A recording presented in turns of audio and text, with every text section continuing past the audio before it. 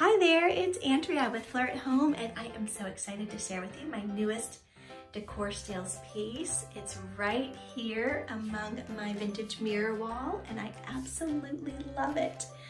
It is reminiscent of the vintage leaded glass windows. It has this warm wood tone here with the metal inside, and I just love it. It's so fun to style.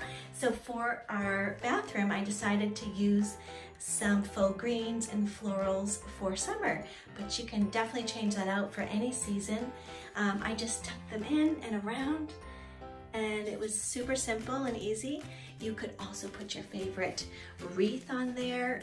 This is something that's so versatile that you can put in so many rooms in your home.